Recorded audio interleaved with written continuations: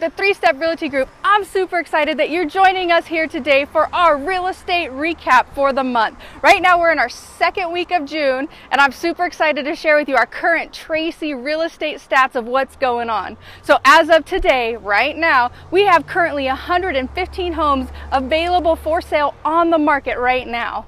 Okay, the number of homes that we have currently in escrow or pending are 144, right? More pending than we have active right now. And then for the homes that have sold, in the last 30 days, we've had 94 homes sell in the last 30 days. Now this number here I'm about to share with you next is one I want you to pay close attention to, because we've gone up in our average sold price here in Tracy from the last video we did last month. We are, of those 94 homes, the average sold price is just over $473,000. Did you hear me? Over $473,000. That's $14,000 more than we had last month. Okay, well, so out of that, what we have of these numbers, we also have 1.22 months of inventory available to us right now, which means what kind of market are we in today, right now? We are in still a seller's market, which means we have a lot more buyers out there looking to buy here in Tracy than we have homes available. So it's a great time to sell. Give us a call if you have any questions on that.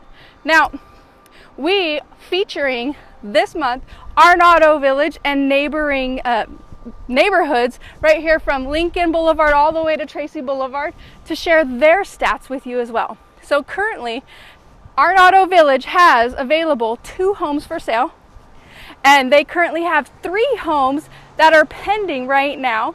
And in the last 30 days, they've had 2 homes sell, and the average sale price or sold price of those 2 homes is $400,000 even, which they're going up too. They're in a seller's market as well.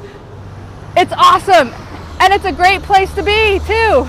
I mean, really, in Tracy, where's not a great place to be? I mean, seriously. So let me share with you also interest rates that are going on right now. So for purchases, current interest rates for a conventional loan are about 4.375%. For a FHA loan for some of our first-time home buyers or repurchasers is 4%.